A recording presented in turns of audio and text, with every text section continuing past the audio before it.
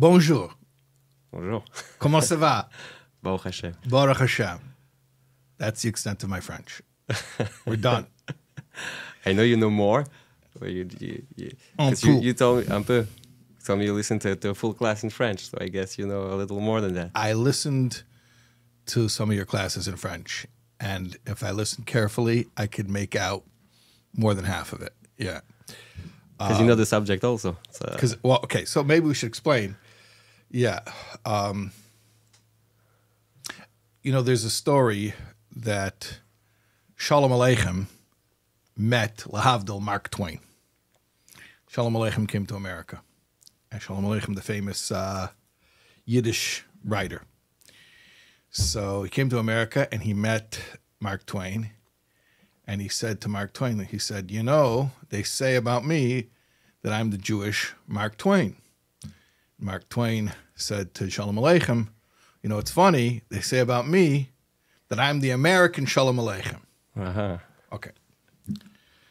So those watching out in internet land or listening in podcast land, today our guest is Rabbi Yahir Elbaze from not just France, not just Paris, how do they say it? Paris. Yeah, but the suburb of Paris called Levallois-Perret.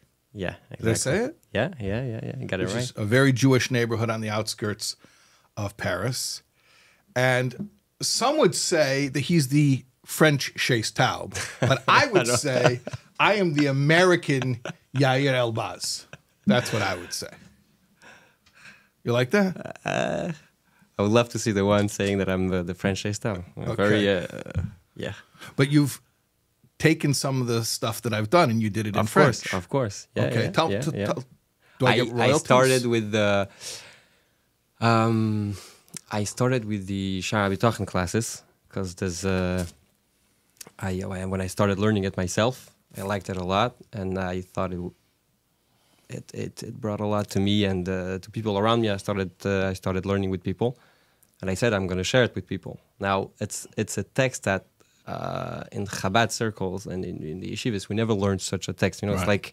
It's not like preparing a maimer or sicha or Tanya. It's a whole different style. Right. So when I started learning You're saying even if you would take a mimer that you haven't studied before, but the style is familiar. Yeah. And this is a whole different style. Yeah. And I had a very hard time to, to figure how to teach it and how to translate words. Mm-hmm. It's like, so I started listening to your classes. Some of them I even listened 5 to 10 times. Mm-hmm. Double speed? Always. Of course. Okay. Depends which classes. Sometimes you're able to listen on double speed. And you use that as your template. Yeah. And then I have notes. Then you gave the class in French. I have notes in my phone. You have notes in French? You write your notes in French? Either in Hebrew or French or whatever. Mm-hmm. So mostly in Hebrew. It's faster. How do you speak English so well that you can listen to my classes in double speed? I studied in America for 4 or 5 years. Okay. I was in Morristown and then Miami, where I met you for the first time. You just reminded me before we started filming that we met in Miami many years ago. How many years ago was that? 10 years ago? Close to 10 years. And you were learning smicha. You were getting by Rabbi Frankfurter. I was a shliach for the French community. There's a big French community in Miami, and Rabbi Frankfurter Miami is Beach. Miami Beach, yeah. Right. And there's a shul there. What's it called? The Stiebel? Karastira Stiebel. And Rabbi Frankfurter then, because he already moved to somewhere else, had his yeshiva, his smicha program, and he had 2 parts in the yeshiva. He had a smicha program and a program for French Bachrim to help him with his actions with the French community. So you were learning smicha and also helping out with outreach during the day. Yeah. How many Bachrim? How many? In my year, there was I think 10, 12 And they were all French Bachrim? No, half of them were French. We had 4 French Bachrim. And 6 American, Australian, had a nice mix. I remember we had he brought me there for a speaking engagement. It was like the week when all the New Yorkers come down to Miami Beach. So we had a whole New York crowd there. It was like Borough Park, but it was like Miami Beach. Like a big from Brooklyn crowd there. And then I remember afterwards, maybe I was hanging out with you guys upstairs or something. We Fabrenged, I think. Yeah, upstairs. It's From been such a long time. There was an upstairs, though, right? Yeah. Downstairs is the shul. Right. It's a Karastir shul. It's like Karastir is like Satmar. Yeah. And it was a Beis Chabad and and the Satmar shul. So it was interesting. The Satmar Rebbe came once in that shul. When you were there? Yeah, that year. Yeah. Oh, wow. You remember? Yeah, of course. Yeah. So of I'm course. sure you had a spoke. big crowd. Yeah, we had also for Fabringen once Rabbi Wolfson. And it's a destination shul. It's like a known place. That's like where you go for your minyan. Yeah. So where are you? I mean, you're from France, but where are you from in France? I grew up in one of Paris suburbs, which is called Orly. People know it. The airport, right? See, yeah. Okay. Exactly. But because there's two airports. There's one which is Charles de Gaulle, like right? The president. Right. CDG. CDG Right. CDG is in New York. No. Charles de Gaulle. No, Charles de Gaulle. Yeah, CDG. Yeah, I just CDG. didn't. When I heard it in English. When I hear CDG, I think about Charles de Gaulle. CDG. No, it's CDG CDG. sounds, How do you say JFK in French? JFK. Okay, so I say CDG. Mm-hmm. Yeah. So exactly, I'm doing the same thing back to you. Yeah, sure. I never flew through CDG. I almost did. You went to France? No, I went to Belgium. And you know where I landed? And you get to know which airline I took when I tell you. I landed at the airport called Charleroi. You ever heard of it? Charleroi, yeah. My brother is the rabbi there. Really? Yeah. That's so cool. Yeah. So which airline did I take? I can't tell. It's a dinky little airport. It doesn't have normal... I never went there. Oh, you never went there because you went to BRU. BRU. I never went to Belgium. Oh, you never went to... Okay, BRU is Brussels, which is a nice big airport. Charleroi is a dinky little airport, and I flew there on Ryanair. Ryanair. You know Ryanair? Yeah, of course. The peanuts cost more than the ticket, right? Yeah. So it's like, like Spirit in America? Yeah. This is more. It's worse. I flew through Spirit. Yeah. You get like a $10 ticket. In French, we say that some what's it called? I don't know the word in English. Économie. En français. Économie. We're not rich enough. We're not rich enough to make such economy. Economy is like when you try to save. Right. Yeah, we're not rich enough to make those savings. We can't afford such savings. Exactly. Exactly. So you're from Orly. Yeah. I'll say it with my it's American Paris. accent. Like when I tell people where do you come from, I say I'm from Paris because people don't know the suburbs. Right. But I grew up there, and I was in Besrivka school in France.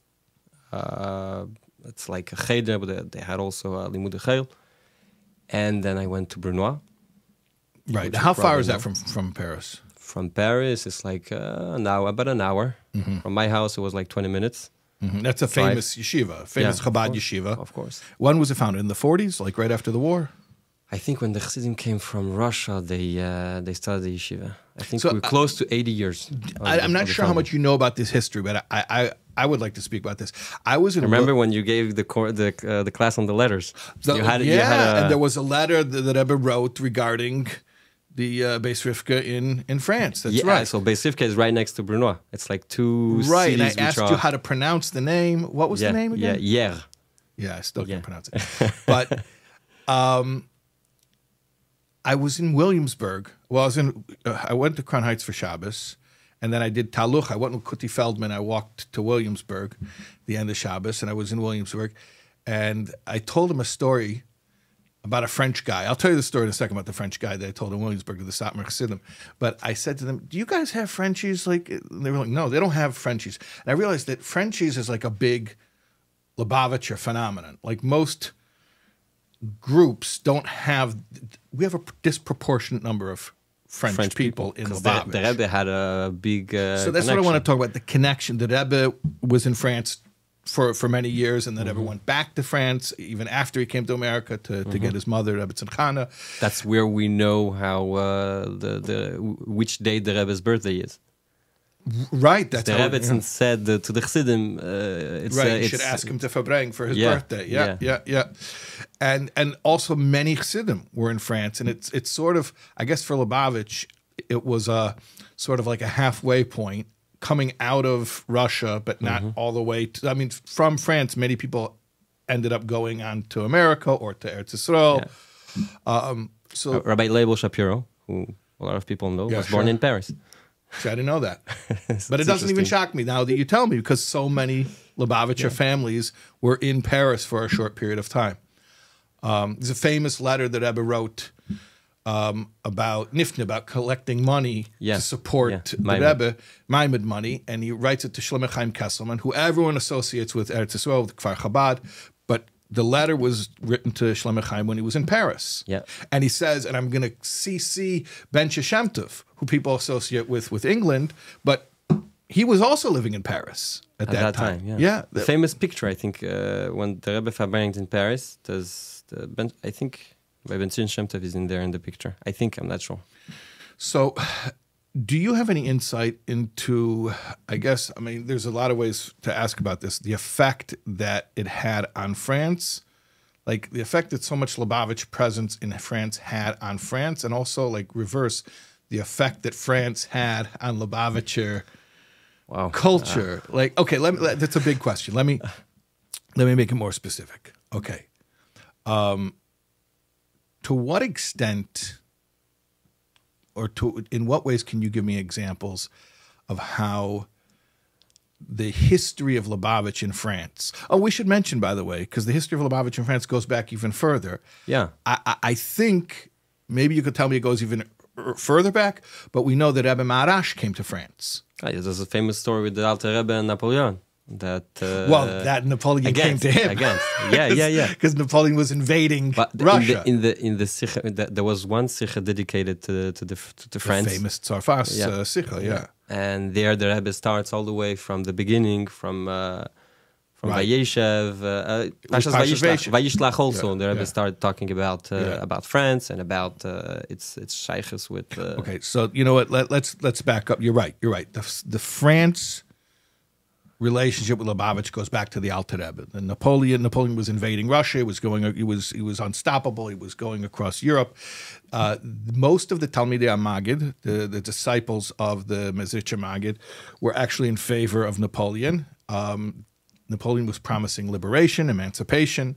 Was the first one to give human rights to the French Jews. Right. So that was considered a sort of hopeful thing. Even institutions that Napoleon, people don't really know about this, people outside of France, but the Jewish institutions in France until today, like there's a big institution which is called the Consistoire. It's like the Federation, Jewish Federation in America. It's like the same style. I don't know really much about the Jewish Federation in America, but I know that in France, one of the most important institutions, which is the Consistoire, was founded by Napoleon.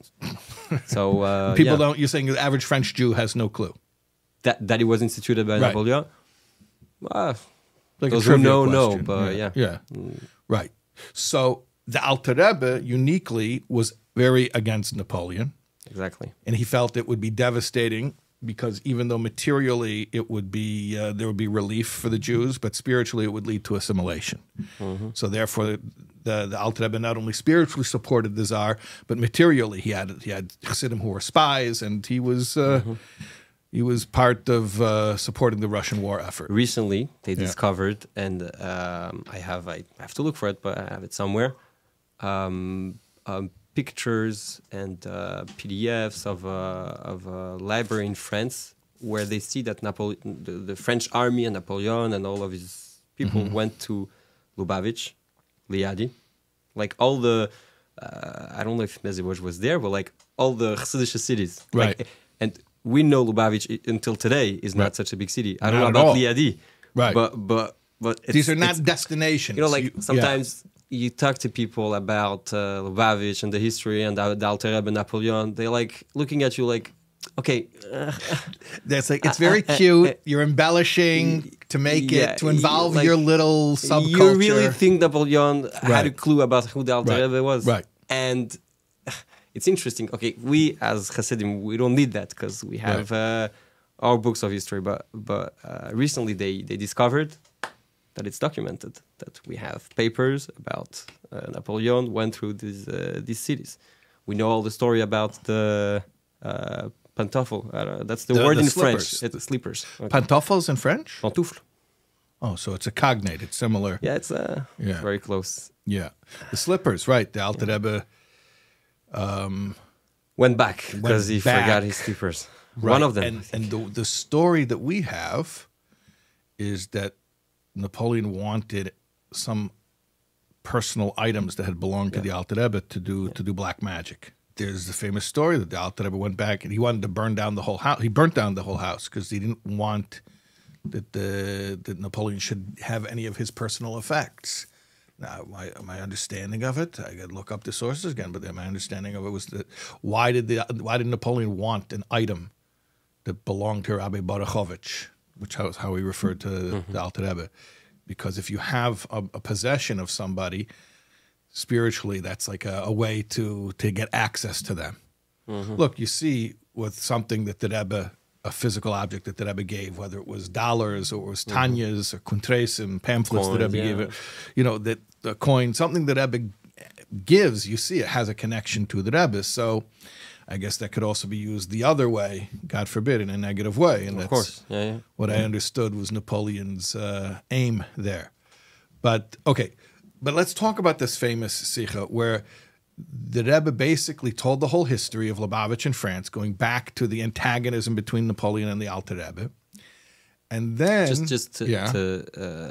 that week, there was a group from the yeshiva, from Brunois. Yeah. I think I'm not sure, but I think that's when they presented the building, the new building.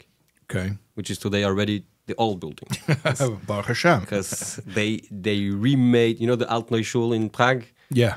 So it's the new Altneu is the old new shul. So there's this building which is very old, which belonged to Monsieur, because the yeshiva of Brunois is on the street Monsieur, which was the brother of one of the French kings. Okay. So it's like you can't destroy it. So they had it's a historical landmark. Yeah. So they had to destroy everything inside and rebuild the inside. So that's we have our Altneu your old new shul, or building school, yeshiva. Yeah. And then they presented it to one of the, I think Rabbi Gorevich went before the Rebbe, and you have this picture of him showing the new building. So they were there, and and there was also people from Canada, which speak French. Like the Moroccans, they all speak French. I think Rabbi Raskin was there that Shabbos. I'm not sure, but I know that from Montreal. In the Sikha you could see that the Rebbe speaks also to the people, to the group who came from Canada. And so the Rebbe started talking about France, like because there was a big French group there. Yeah. Right. But in this Sikha, the Rebbe goes through the history, going back to Napoleon, and he sets it up as like an antagonistic relationship, that the Alter Rebbe was very against Napoleon.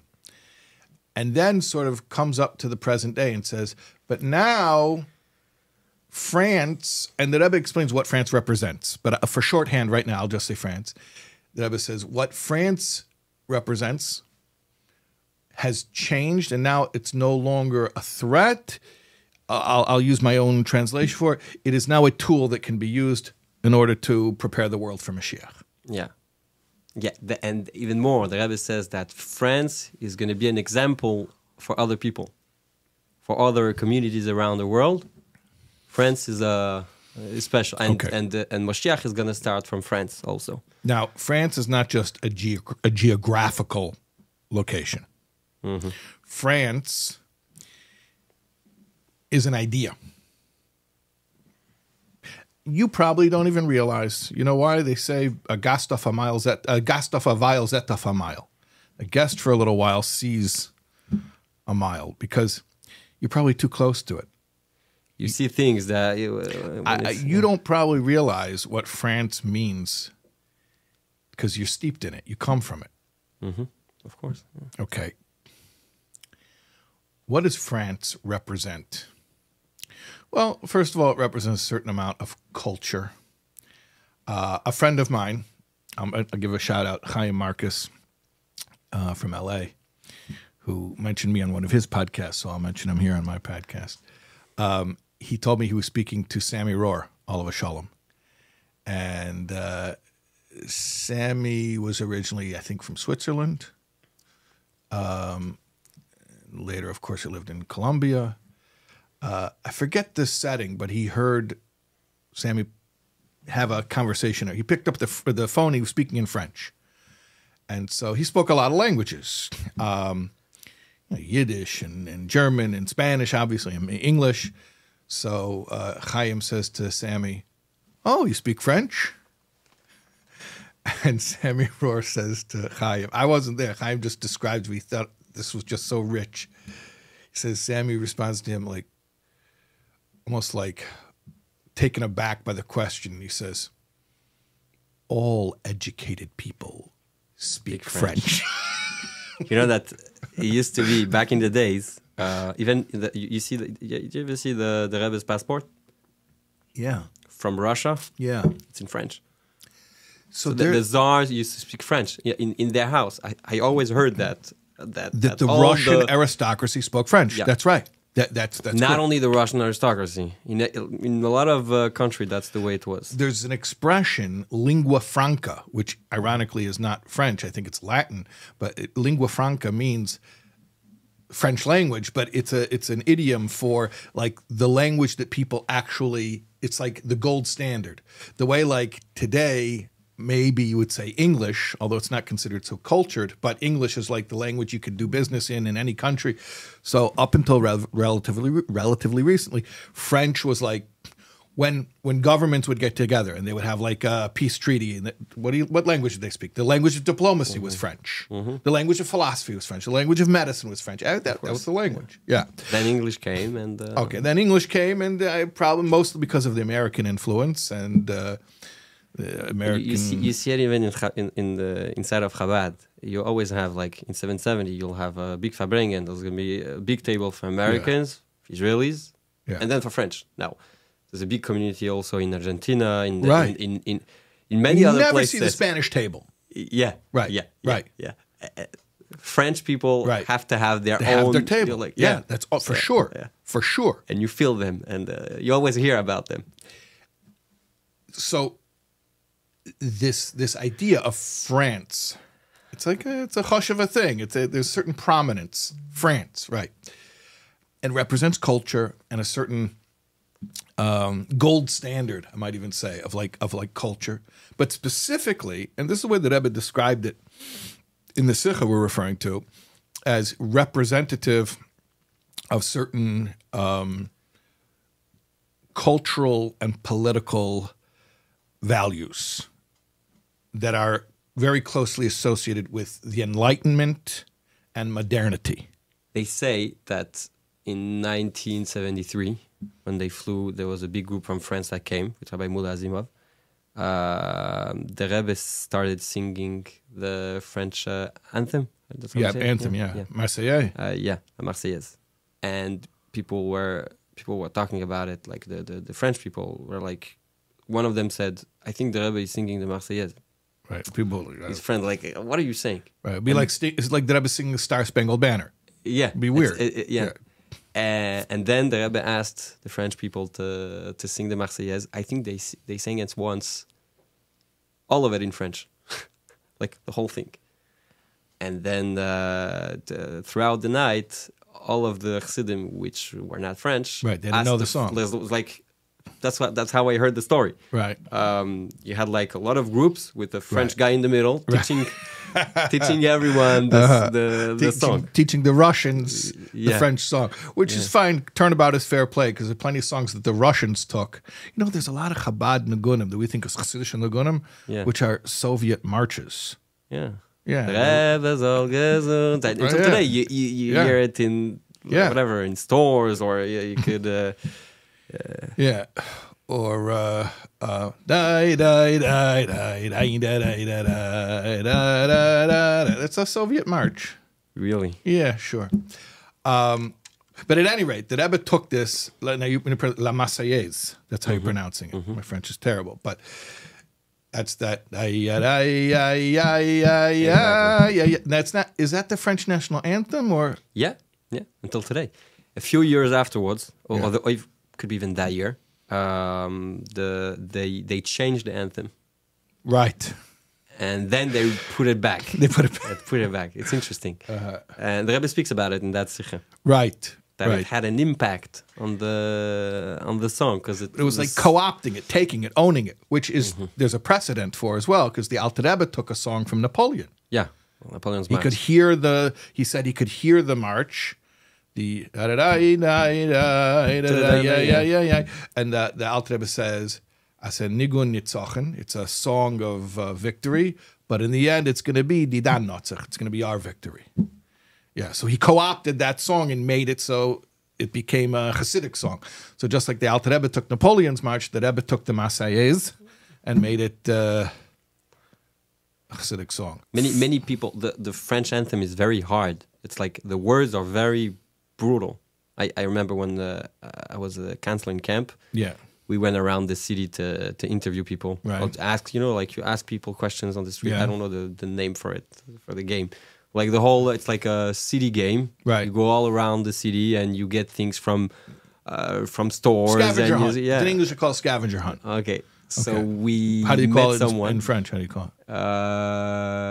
Enquête en ville. I believe you. Yeah. Okay. And so we went to a guy and we asked him, can you sing for us the Marseillaise? Just a random guy. And yeah, it was a very old guy. He said, I never sing it. So In he principle.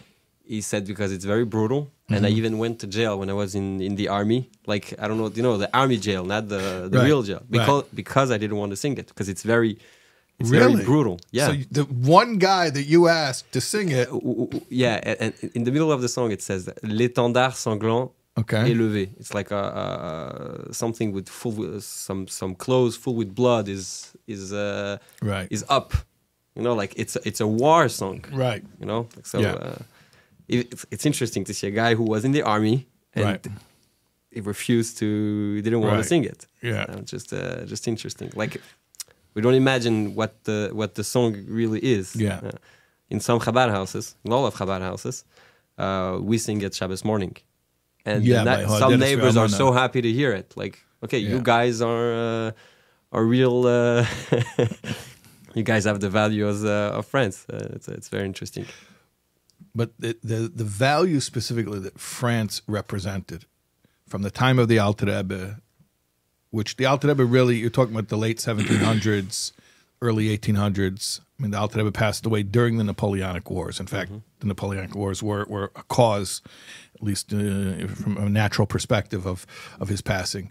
So what that represents is as the Alter Rebbe identified it, a very dangerous influence on the world stage. There was a threat to Jewish values.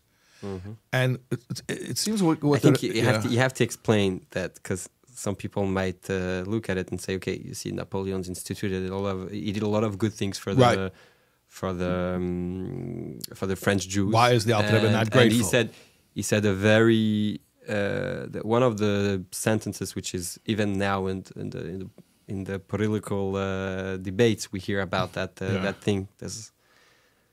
I'm not going to go into it, but like just to say something, there was currently. One of Napoleon has a very, very strong impact on French culture. There was one of them which said, "I'm giving everything to the Jews as citizens, but nothing to the Jews as a nation." So, but Napoleon said this. Yeah. Yeah. Meaning as private individuals. Not Napoleon. No. Someone who was called Clermont-Tonnerre. I think he was in the government. I don't remember exactly. Say again, slowly. Clermont-Tonnerre. I think that's what Alter Rebbe meant. We're going to turn the Jews into regular citizens. We're going to strip them of their cultural identity, their national identity. Yeah. So in a way, it's like getting into people's personal lives, which is connected with Yiddishkeit, with religion, Judaism, and maybe that's the idea. I think it's that, and it's maybe even more than that. It's not only just stripping Jews of, because you're asking, like, why wouldn't, I mentioned before that most of the Alter Rebbe's peers were very happy for Napoleon to be victorious, and they were religious leaders. It wasn't like they weren't concerned with religion. In fact, they thought maybe it would even, I assume they thought it would promote religious freedom. And the Alter Rebbe was very, very against it, very concerned about it. So I don't think we have to go very deeply into it to explain why the Alter Rebbe was against it. What I think is remarkable is why 7 generations later, the Rebbe said he's for it. Why was the Alter Rebbe against it? It was a different time. Because and in that time, the forces of enlightenment, emancipation. We're coming to Yitzhak soon. Yeah? Okay, It's the Rebbe's mission is, and the Rebbe says it in Maimon Basiligani Tafshin Dalef. Yeah, the Rebbe says there, our mission in our generation is to bring the Shechina Lemato. So at the time of the Alter Rebbe, the Shechina was still, I guess, not ready to come into such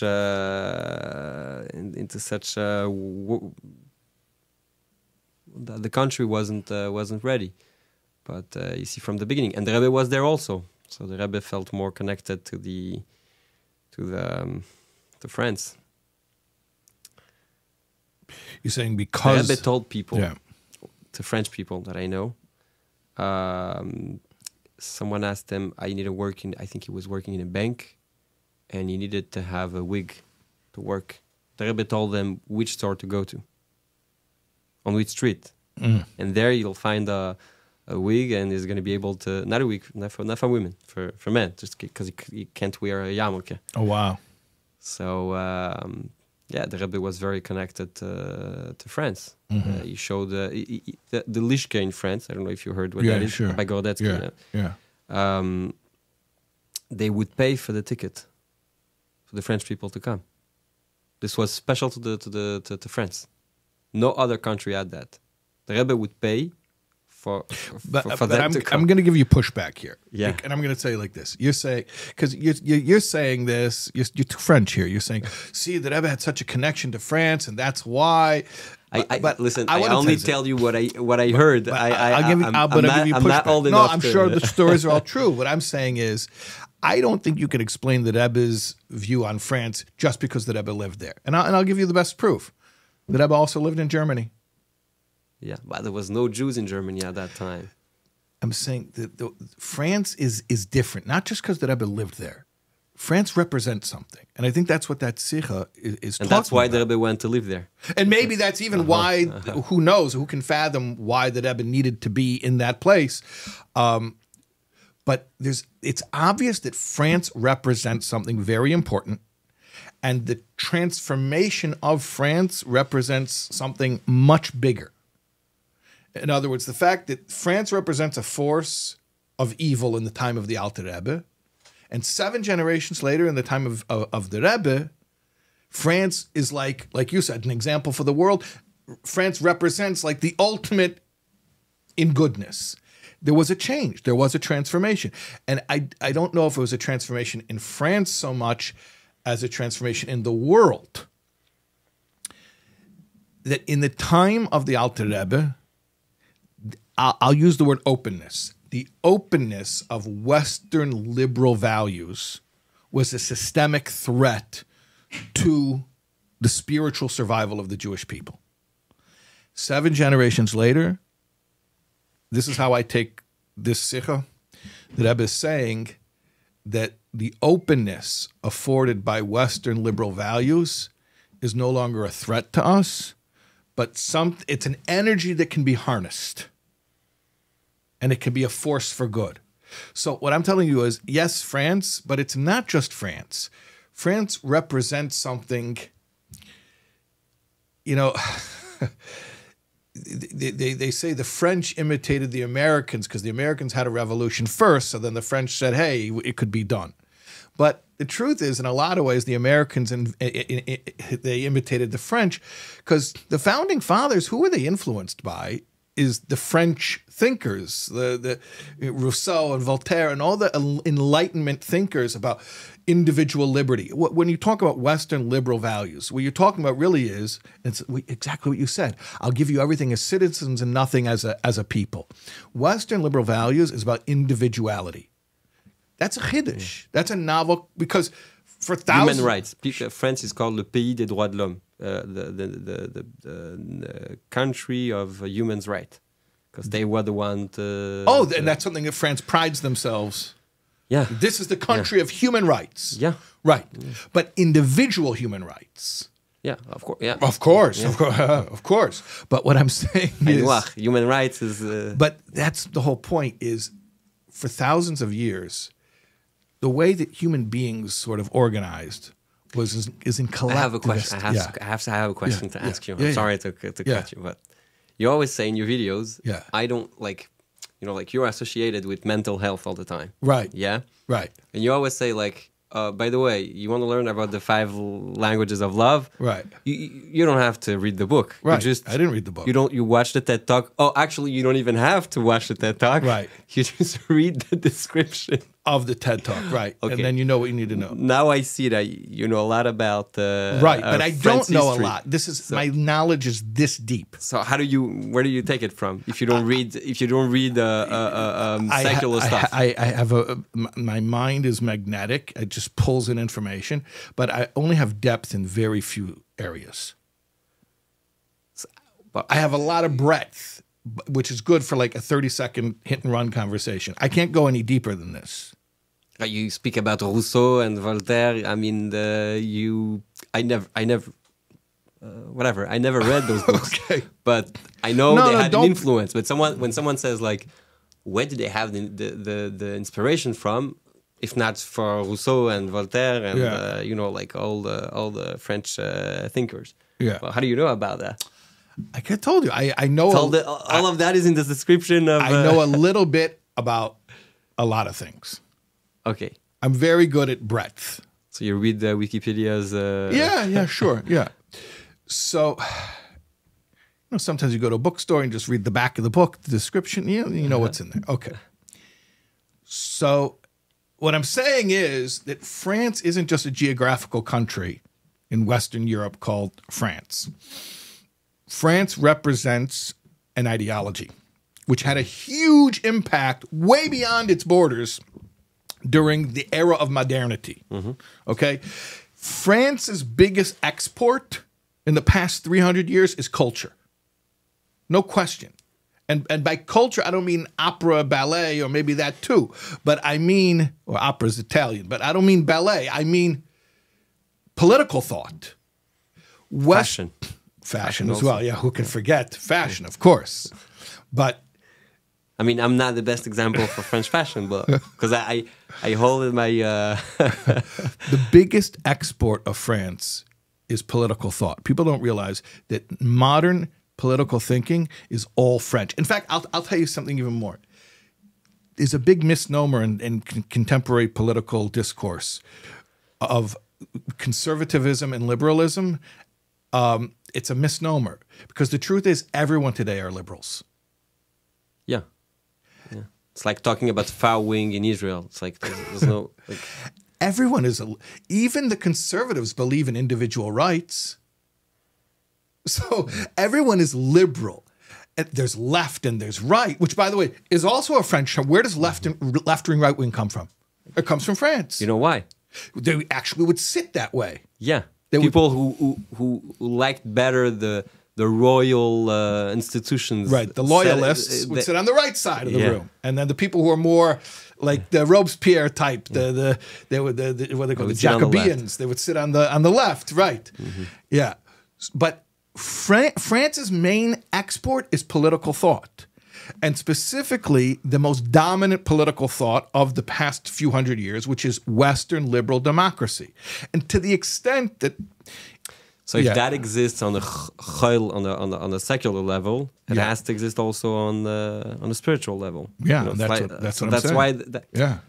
Because that was one of the Rebbe's main line throughout the years. I mean, I'm not such an expert, but I know one thing. There's that line that the Rebbe always says: if that's the way, materially speaking, it has to be also spiritually speaking, and really, it's the opposite. Because it's spiritual, right? It's also material. So it has to have also a spiritual force. In fact, you see in many places in France, you have Balatesfes, Rashi,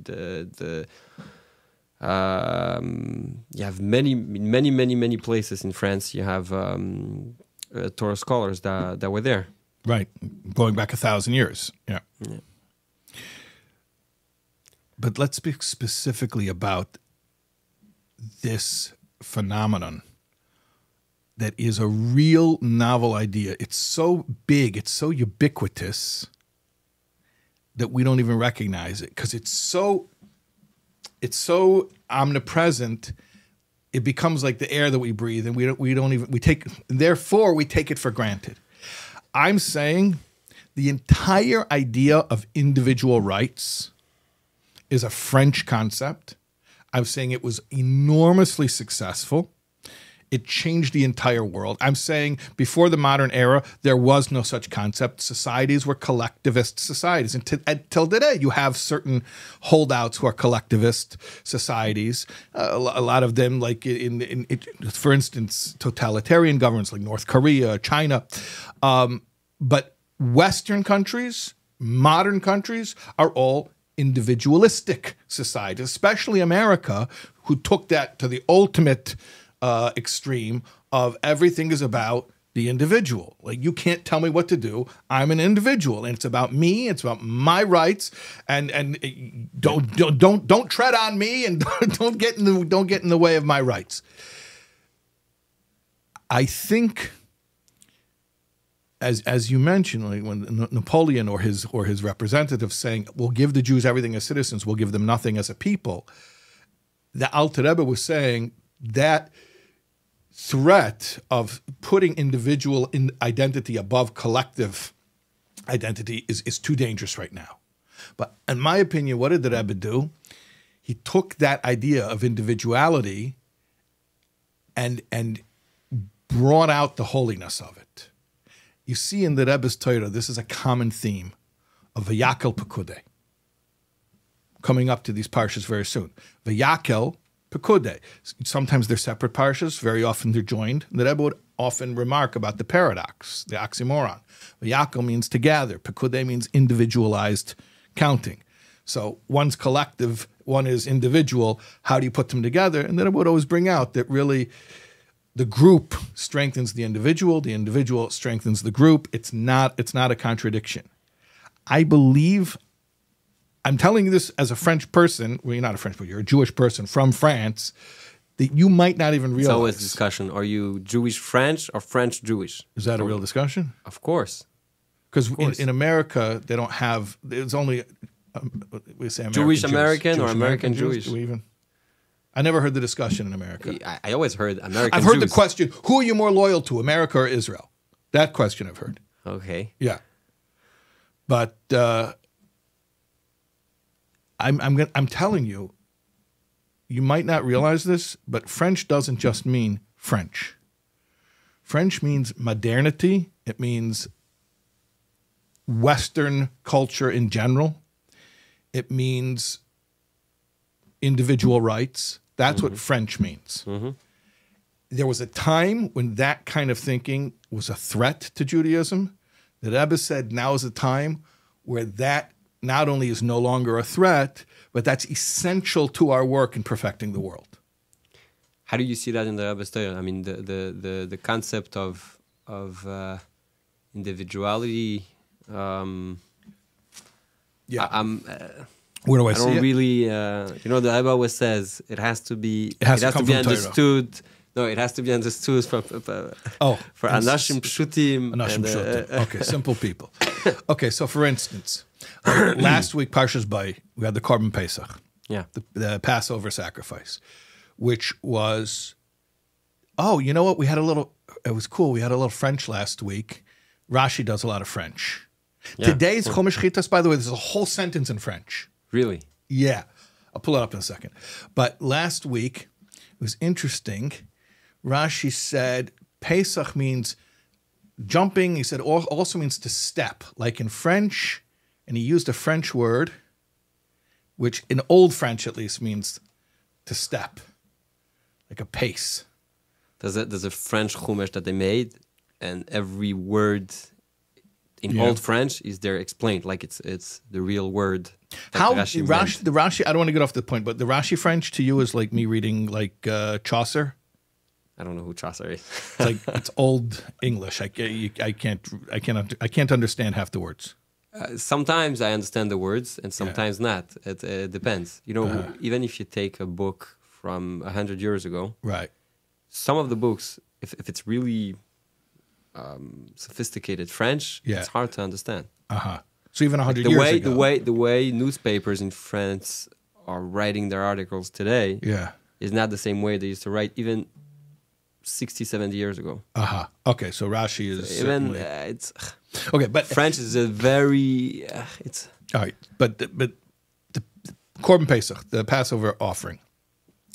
It's interesting. That's the first sacrifice that the Jewish people brought, and in fact, according to some opinions, the first mitzvah. You're going to say HaChodesh Hazeh Lechem is the first mitzvah, the lunar calendar, but the Kli Yakar says no. The lunar calendar was only to know the date of the Passover sacrifice. So the first mitzvah, at least according to one opinion, was the Passover sacrifice. But for sure, the first sacrifice was the Passover sacrifice. So the Rebbe says, therefore, it has universal, eternal symbolism because it's like the first. And, you know, without getting into the whole elaborate explanation of the temple sacrifices, but there are two general kinds of temple sacrifices. There's something called a korban tzibur, a korban yachid. Oh, you see where I'm going. All right. I was waiting for it.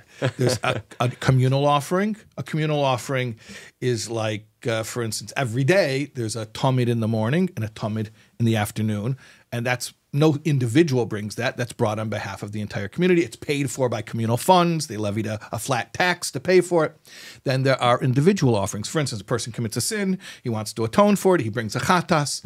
Or he wants to show thanks for something. He brings a korban toida. Those are individual offerings. A communal offering can and must be brought even on Shabbos and Yom Tov. Yeah.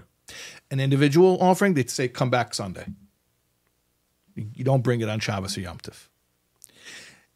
There's a whole issue that happened when Erev Pesach, which is the day of the Korban Pesach, fell on Shabbos. Yeah, there's a whole famous story with Hillel. That's how Hillel rose to prominence, because they were confounded by that dilemma, and Hillel was the one who solved it for them and told them that Korban Pesach is funny. See, is it an individual offering or is it a communal offering? It has aspects of both. It's like a communal offering because there's a date for it when everybody has to do it. But it's like an individual offering because every individual has to do it. So they couldn't figure out which one it is. For example, when everyone is tamei, when everyone is impure. Right. So we can still do it because it's a communal... Right. Yeah. So in the end, he figured out that the aspect of it that is a communal offering makes it that you do bring it on Shabbos. At any rate, so the Rebbe says it's very interesting. The very first, some say mitzvah, but everyone would agree, the first sacrifice the Jewish people brought was this weird hybrid of communal and individual. So the Rebbe says that really sums up all of Judaism. All of Judaism is a hybrid of communal and individual. And the Rebbe gives examples. And the example, a powerful example. How do we see... You know, when COVID happens, many rabbis said Judaism is not all about synagogue. Right. Like it's about... And that's why, by the way, Korban Pesach was in the home. The first Korban Pesach, there was no Beis HaMikdash. So where did they do it? In Mitzrayim. They did it in their homes. They did it in their homes, right? It was done in the home. That's also a classic debate about individual, communal, public health, individual rights. Okay. Yeah. And this is not just something that the Jews are discussing. This is, I'm telling you, the main, like, cultural... The main subject in today's society. Yes. Okay. And the Rebbe's answer is V'yakel Pekude, the paradox. Individual and collective. And this is such a French thing. It's such a French thing. The individual side of it, at least, is such a French concept. So human rights, country of human rights. Okay. And the Rebbe is saying, yes, we're all about individual rights. Okay. But you have to see, a healthy individual has to be mavatal itself. I'll use the Hebrew term, the Hasidic term. A healthy individual has to surrender its identity to a collective. Okay. But we're not collectivists. We also say, conversely, a healthy collective has to surrender its identity to the individual. I'm going to say something. I don't know if you're going to like it. Say it. I think everyone will agree with what you said. It's like, in French we say, c'est comme enfoncer une porte ouverte. When the door is already open and you want to... it's already open. Right. Who wouldn't agree that you have to have a balance between community, cities, right. country, and your personal life? Who wouldn't agree? Question is, where's the limit between? Right. So, well, first of all, the fact that you're saying who wouldn't agree itself, stop a second and realize that requires a little bit of appreciation, because if we were having this conversation 200-300 years ago, it wouldn't be so clear. That you have to have a personal life? If you would speak to Karl Marx and you wouldn't agree? No, so Marx is only 150 years ago. But if you would ask people 300 years ago, when everything was the divine right of kings, we would say, what about an individual? Forget the individual. You die for your country, and then that's it. Uh-huh. Okay. It was understood. We're living in an age where... In a certain sense, people knew even then that you have a personal life for your family. Okay, sometimes there's a war, and then you need to go to war. But then the most part of your life, you're with your family, you're with your personal life.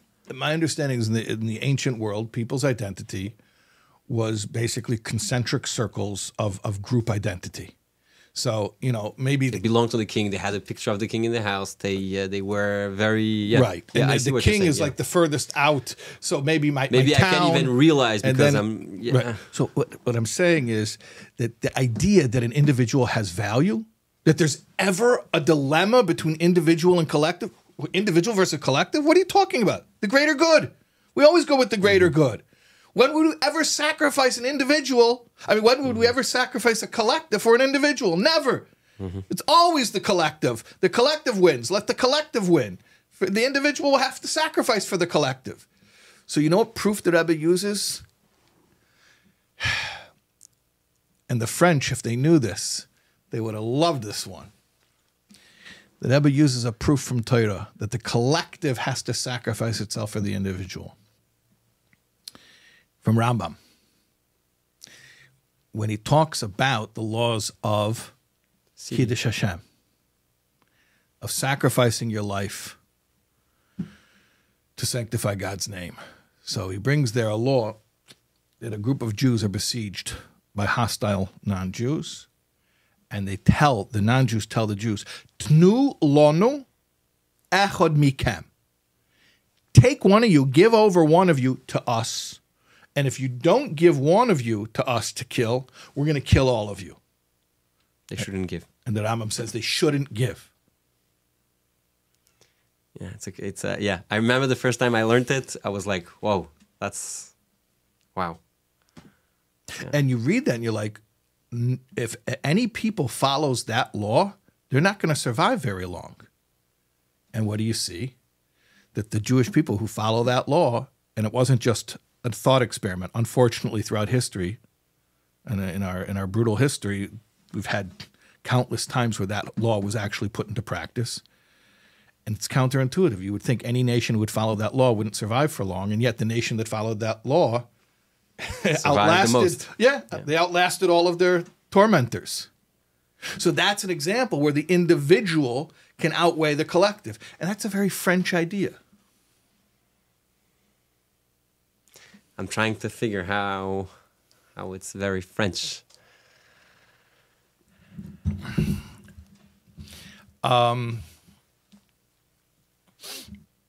Human rights, freedom of speech.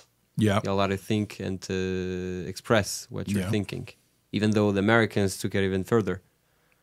In a lot of ways, the Americans took the French ideas and brought them to their ultimate extreme. And by the way, that's also, the American culture of rugged individualism. That's the term for it. Rugged individualism. What's rugged individualism? Rugged, like a tough guy, a cowboy riding out into the sunset all by himself. The Rebbe capitalized on that. The whole institution of shlichus. It's a very, because the old Russian way, I mean, Chabad comes from Russia, white Russia, but Russia. Like people always think that Chabad, okay, maybe you don't hear that in America, but in France, people think Chabad is being helped by New York. Right. I just opened a Chabad house like a few months ago. Where can we donate? So, no, I'm not joking. Where can we do? There's a platform called Allodon. Spell it in English for us. So we can... ALLODONS. Okay. FR. Okay. /JL92. 92. JL92. That's Yeah. your specific. Yeah, it's the name of the organization. Okay. And when I opened, like I have to tell people all the time, like we don't get helped by New York or Right. even in Paris. I mean, Right. You have They thought you were central centrally organizations funded. who are going to put out pamphlets and things to help Right. us. They Like give you resources, materials, but no one's giving you money. Yeah, Yeah. yeah. You're on your own. Of course. You're on your own. Yeah, it's the same So idea. the old Russian way of bittul, I'll use the Hasidic term, bittul meant you're garnished, you're a nobody, you're a nothing, and you should be grateful that you get to be a nothing. The Rebbe took Chassidish bittul and he said, you want to be batal, you want to be totally surrendered. The ultimate way, go out and be a something. Go out on your own. You're not really alone. Okay. But why are you not alone? You know the famous Yeah. line the Rebbe told Rabbi Shais Taub. Which He one? goes in front of the Rebbe and the Rebbe tells him like gekommen mit ein Eishes Chaver, and he says no, ich bin doch gekommen allein. You did a good impression. And when I was in yeshiva, I used to copy the rabbis. Yeah. But that's a long time ago. Oh, you're good with impressions? Yeah. Okay. Yeah. I can't do you, but No, you can't. That was the first thing I was going to ask. and the Rebbe tells them, "Ayidis kann man nicht allein. You're never alone. It's a strong thing." But the Rebbe sent out couples. Right. Couples alone. It's an interesting idea, connecting to all of that thing. When there was the attacks in Paris, I don't know if you remember, like probably 7 years ago. You know, when they killed kids out of a school. Yeah. Then the government put soldiers. Right. There were no, I don't think. 1 second.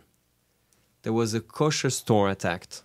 I think that's when they sent soldiers Right. to all of the synagogues. Every shul, Right. every Chabad house, every Jewish institution had soldiers in front of the Right. thing.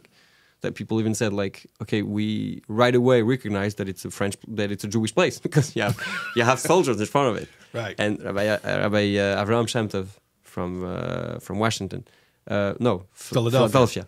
Yeah. And he came to Paris, he came to Fabreng, and he said, now we are closing the circle. On ferme la boucle. He spoke in French? No, he doesn't speak French. Okay. That's what I was going to ask. And he said, basically, the same soldiers who went to fight the Alter Rebbe are now protecting Jewish institutions. And Chabad institutions are also in those institutions. It's interesting. I have a question. Yeah. It's not connected to France and to... I bet you it is. We'll find the connection. Yeah. It's on bitachon. Oh, bitachon, okay. Yeah. You know Rabbi Dubruskin? Ever heard of him? Rabbi Menachem Dubruskin. He also makes videos on Shurim. He's on the project Likutei Sichos. You ever heard of him? Oh, I yeah. think he was a Chayzer. Yeah. Also. does it? He gives very good classes. Yeah. He has a podcast, very interesting podcast on. He has like questions. It's more like to Chabad, addressed to Chabad crowd. Has like on Aveda Satfila, on many subjects. Very interesting. And he had something on bitachon, and I always I spoke to my brother once about bitachon, and he said, if bitachon works, so if I believe that I'm going to win $1 million, I'm really going to get it. Yeah. Why not? Does that work? So he gave an answer. Okay. Rabbi Dubuskin. You want to hear the answer? Or you want to give your answer No, first? no. I want to hear his answer. He said, because the guy who is making, I don't remember the second rabbi in the podcast, he interviews them all the time. He asks them questions. He's doing a great job. And he told them like, okay, so if let's push the idea. If I want to win $1 million to the lottery, if I have bitachon, am I going to get it? Rabbi Dubuskin said, like you're not supposed to ask for things that are unnatural, like above, like you don't need $1 million. Well, once I put on my status, you don't need I had a small video in the middle of a share. I said like you don't need $1 million. Someone answered, no, you need. I need much more. But that's what he answered. He said, bitachon works only for things you really need, only for basic, not basic, but like what you need, what's really important for you, not things that are, like winning the lottery. What do you say about that question and the answer? Yeah, but there are people who do need $1 million, and I'm talking about people, regular people, and there are people who, not people on business who have for which $1 I'm million talking about shluchim who easily have $1 million a year budget. They have to raise $1 million a year. Yeah, that's not even such a big budget. Plenty of people. I know plenty of people, and they use bitachon in order to raise that $1 million. Okay. For your personal use, not for I mean, you know what I'm saying, right? Not on the community. I know people who personally when have shluchim need $1 million, they don't need it for themselves. They need it for the community. Right. They need it for the institutions. Yeah, I don't know. I might say that if you really, really believe that you need it, and you're convinced of it, and you're aligned with that, then it would work. Even in the lottery. You're not allowed to dictate to Hashem how he gives you the $1 million. Oh, it has to come through the lottery. What do you care how it comes? There's a chassan who came here. We have a group of French, a lot of teenagers who learn with me in Levallois. And one of them said to me, I'm supposed to get married in Cheshvan. Now I tell him, you have to get married earlier. And he says, I don't have the money. So he started giving me all excuses and answers. I told him, listen, you're here by the Rebbe. Go to the Rebbe and ask the Rebbe for whatever amount you need to get married as fast as possible. And he went. So it's like, when you need it, but when you don't need it. So, yeah. So your answer is? Need is a relative term. Can you explain more?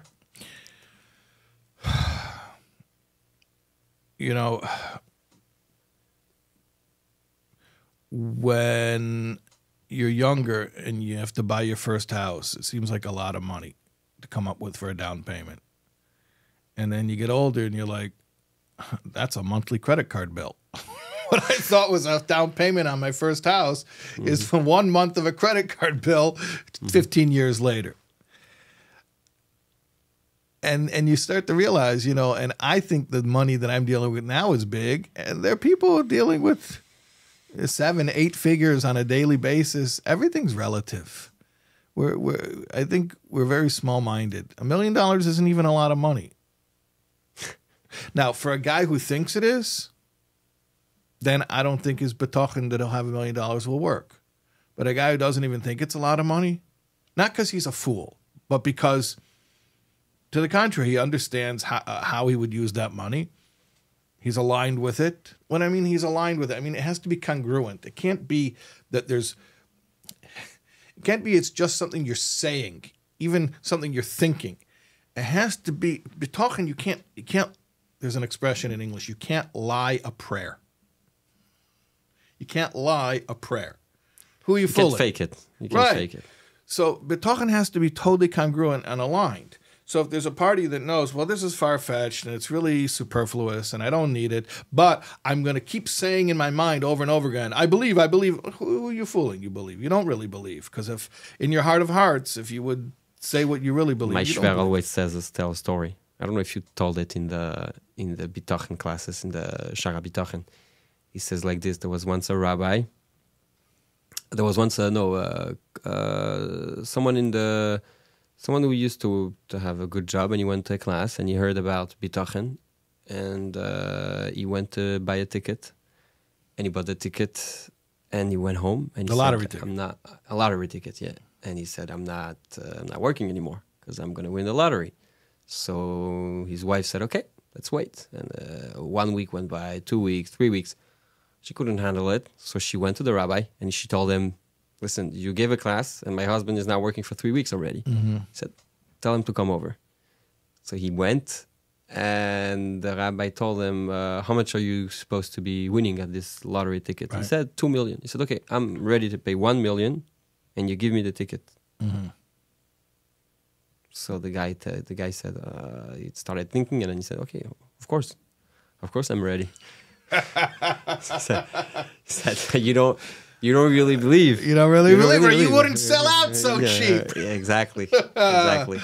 Oh, that's good. Yeah. That's good. You told it? No, I'm hearing it for the first time. I love it. So it's from my shver, by Rabbi Azulai. He has a big Chabad house he has a central Chabad house in the city. And at the beginning of this year, we opened a small place for the other side of the city. City is feeling every other day there's a new Jewish family coming. So where are they coming from? The cities in France in which it's harder to settle for a Jewish family. Basically, so most of the Jewish population in France is sort of converging into Paris now? It's getting more concentrated just like in America, really. Uh-huh. You know, like you have New York and Florida, and yeah, right. No, it's like there's two places in Paris. There's like Le Valois and around. Uh-huh. There's Neuilly, the 16th district of Paris, 17th, and then the other side completely, which is 12, 13, Charenton. It's like the second. And people are coming to settle. There's like 4,000 Jews in the 17th district of Paris. You realize 4,000? Yeah. It's a crazy number. You have a lot of restaurants and so it's becoming more concentrated. Yeah. And what's happening with some of the like outlying, not small communities, they're big cities, but like like Lyon or Nice in the south. Like, I guess what's happening with the Jewish population? Dwindling. I guess many of them. I have like people from Lyon, from Lyon, from all over France, but it's cheaper to settle there. There's a lot of there's kosher restaurants and kosher stores. I guess it's like half of them are going to Paris or to other places, and there's also people who are emigrating who make Aliyah, who go to Israel. Right. And many people come back. We don't speak about that. No. In America, we hear all the French left. They all went to Israel. Yeah, it's not true. Yeah, you have places like Netanya. Yeah, you have to have a French passport to go there because you really French. feel in France. You go into the streets. You feel like you're in France. But many people come back.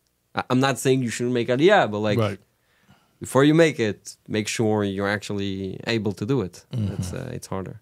France is a very social country. You get a lot of help from the government. If you have a big family, get an apartment for the government. So, like it's... Oh, you mean you're social? You don't mean like people socializing. You mean there's a lot of social programs. Yeah. Right. Which is also part of like the Western liberal, enlightened, modern ideology. Yeah. So, hold on a second. One second. It's over? I hope it's still recording. Yeah. I have maybe a few minutes left. It is recording, but I don't have a lot of data left on the card. So what's your advice for me? Okay, hold on a second. Okay. What's your advice for me? My advice You for said you? I'm the French Shais Taub, so Oh. Okay. First of all, yes. What's the name of your YouTube channel? Inspiration Juive, Jewish inspiration. Which means- Actually, yeah. I started an English channel, but I didn't. Oh, really? I have like 3 videos in English. Wow, I didn't know that. But Because I've seen some of your videos on your French channel, your main channel. Okay. So if anyone wants to see your videos on YouTube, probably the easiest way to go into YouTube and just write your name. yeah. Yeah. Yeah, no, not on YouTube. On YouTube, it's I guess my name Yeah, would work. there- yeah, it my would name take- would work. Yeah.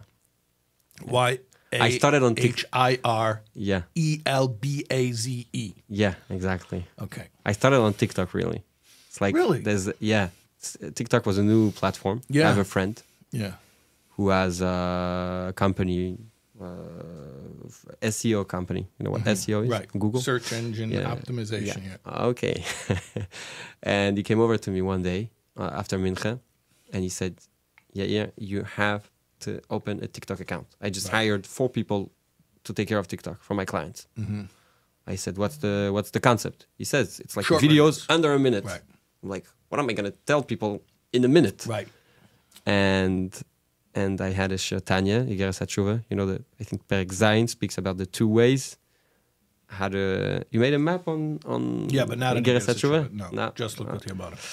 So I started. The first video was, sometimes you want to change and you can't keep it. You can keep the change for a long time, so you have to do 2 things.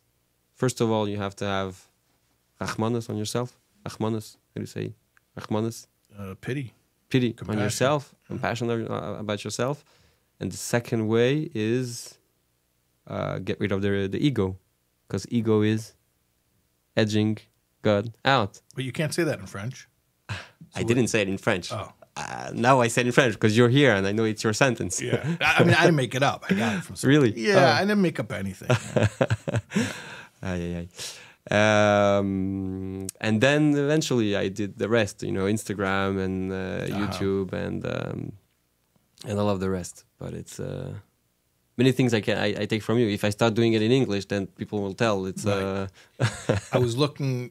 Actually, I'm going to be teaching, God willing, this sikha tonight at my Parsha class here in the 5 Towns. But there's a sikha from Chelik Gimel of Lakutei Sichas, a Yud Shvat sikha, which is actually from the Fabrengen from Tavshin Yud Beis, Yeah. meaning not the first, The second. but the second. Yeah. So there, the Rebbe is speaking about how in the Targum of the Pasuk, where it says the Jews left Egypt, B'yad Rama, with a high hand, which is in Aramaic, Bereish Glei. Rashbi. Right. So the Bereish is Rashbi. The letters, Beis Reish Yud Shin, is Rashbi, Rabbi Shimon ben Yochai. Asi Spiegel was He here. spoke about it. I spoke remember. about I this, saw right. And it's Rabbi Yitzchak ben Shlomo, which is the Arizal, and it's Rabbi Yisrael Baal Shem, or Rabbi Yisrael ben Sara, which is the Baal Shem Tov, as well as the Frierdiker Rebbe, Rabbi Yosef Yitzchak ben Stern Sara, or Rabbi Yosef Yitzchak ben Shalom Deve. So in that sikha, I was just looking at the sikha last night. He says that the Rebbe says that his father-in-law, the Frierdiker Rebbe, took pains to disseminate Chassidus beyond those who even understood Lashon Kodesh, or even those who spoke Yiddish. He says he even brought Chassidus out into, and he gives 2 examples. I was thinking about the fact you're coming by here, and he gives 2 examples. He says, of English und Französisch. That's the 2 languages he said. He said English and French.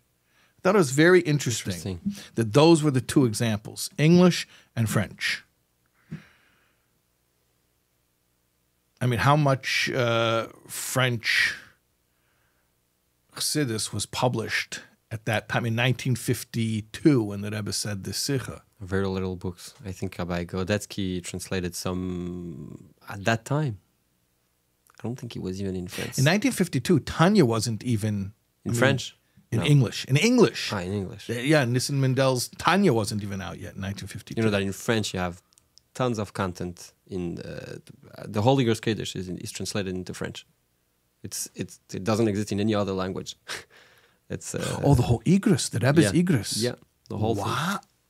Wow.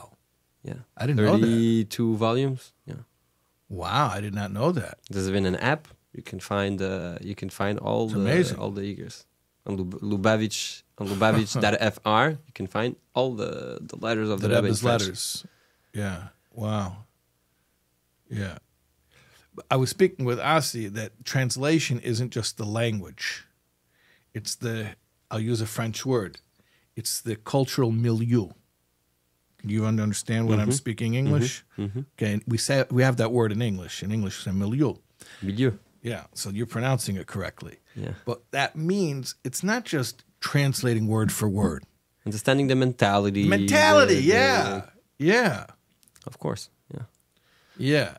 So I translate every week. Every week I translate. You ever saw the class from Shluchim Office, Jewish Insights? Yeah, sure. So I translated in French. It's called Perspective Juive. And I was just Jewish perspective.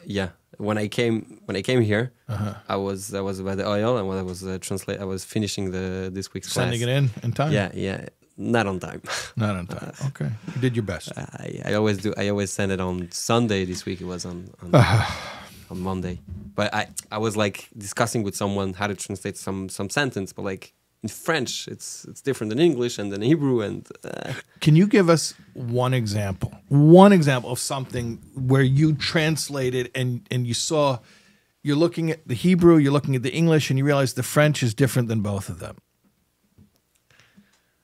Wow. I have to think now about an example in which French is different than Hebrew. I was telling someone the word take in Yiddish. Yeah.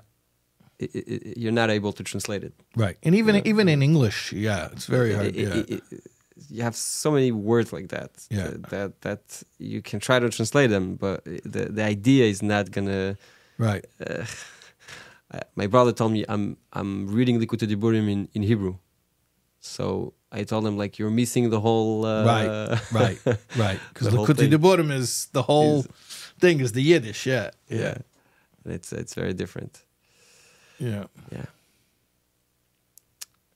I by the way, I'm a Sephardi boy, so for me to learn when I speak in English, all my Hebrew words come out in with an Ashkenazi accent because I don't know, because I first learned Yiddish in Brunois, and then I learned English in Morristown, and you're able to mix Yiddish and English. Right. You're not able to mix Yiddish and French. At least I never saw people doing it. Well, Yiddish and English are both Germanic languages. But so they have similar grammatical structures, and it's much easier to smush them together. Yeah. Come to think of it, that's interesting. Yeah, there's Yinglish, right? But you never hear of like. In the beginning, when I wouldn't know a word in English, I would use either Yiddish or Hebrew. That was in the. Many words are different in I had to translate hell, so I didn't know if enfer, which is the French word for hell, was something accepted in our culture. If that's a word we use for Gehenna. Is Gehenna? Oh, you weren't sure if it was appropriate. Yeah, so I went to look on Chabad.org in French. How did they? And then I couldn't find an article, so I went to another Jewish website. I don't remember which one. When you're translating today, you have Google, so it's very helpful. You have even Chat GPT. You can ask him to translate stuff. Did you hear my thing about Chat GPT and Sam Sapochnik? No. Oh, it's a video. I just posted it a few days ago. Okay. I asked Chat GPT if it knows what the Dunning-Kruger effect is. Dunning-Kruger. Yeah, Dunning-Kruger I effect. don't know what that is. Okay. It's basically a psychological phenomenon that people who have no clue what they're talking about are very confident that they know exactly what they're talking about. And the people who know a lot are they they're very insecure. Like, I don't know, maybe, I'm not sure if I know what I'm talking about. So it's like that ironic thing. Like the dumb people are always so, so confident. So I asked ChatGPT if it knows what Dunning-Kruger effect. Yeah, it gave me a nice answer. I said, do you know what the saying "Ya sam sapozhnik" is, which is Russian? And it said, yeah, it means I'm a shoemaker. I said, I know how to translate it. I said, do you know it as an idiom? So it said, no. So I said... maybe people who watch us don't know what that is. So I'll tell you what I told him. I said, there's a story, a Hasidic story about, there was a pogrom, and the Cossacks came and they looted and they stole stuff. And afterwards, the Jews would go try to find their own items and buy it back. So this Jew walked into a non-Jewish shoe store, and he sees some tefillin on the work table. He says, how much can I buy that for? The tefillin. And the non-Jewish shoemaker says, 100 ruble. So he says, that's crazy. You're going to charge me so much for something that's not even yours? And he got offended. He said, yes, I'm sapozhnik. I'm a shoemaker. Because he didn't know what it was. It's leather. He thought it was like shoe parts. Mm-hmm. So he's like all offended. You're telling me it's not mine? Of course it's mine. I'm a shoemaker. So in the Hasidic expression, yes, I'm sapozhnik, I'm a shoemaker, means a guy who has no idea what he's talking about, and he's so confident he knows exactly what he's talking about. So I asked ChatGPT, could you compare Dunning-Kruger effect with "Ya sam sapozhnik"? So it did a pretty good job, and it's like... So it said it well. Like they're both cases where people don't know what they're talking about. They're pretending they know what they're talking about. I said, okay, but could you rewrite it and use the story? Now, I didn't tell it the story. I just told it the meaning. "Ya sam sapozhnik" idiomatically means a displaced confidence. Right. So I said, could you rewrite that answer, but use the story? So he writes the story, and it's like, once upon a time, there was a man who went to a shoe store, and he said, could I get some shoes? And the shoe store man said, of course, yes, I'm sapozhnik, I'm a shoemaker. So I said, ChatGPT, that's not the story. You just made that up. And then I realized, ChatGPT is a sam sapozhnik. Because he was all confident. And that's the danger of ChatGPT, because he's so confident, he says stuff, it sounds so smooth, it's so believable. I asked him about political questions. I asked him, by the way, parlez-vous français? And he said, yeah. Of course, he speaks French, yeah. Of course. He speaks everything. He even speaks Hebrew. Yeah, he speaks I don't know Hebrew. if he speaks Yiddish, but... He doesn't, no, I tried Yiddish with him. I tried hablas español, I tried a few languages with him. No problem. You spoke to him in French? I spoke to him in French, yeah. Yeah. Spoke, you typed, yeah. So you asked him his politics. Yeah, I asked him about Israel, I asked him about the Rebbe, I asked him about, the first question the Lubavitcher always asks someone to see if he's smart. Right. Like, who's right, who's wrong, right. who's this and that. It's interesting. And he keeps getting better. Yeah. He's going to be a great mashpia in a few years. Soon, in a few years, yeah. Just has to keep working on it. Okay.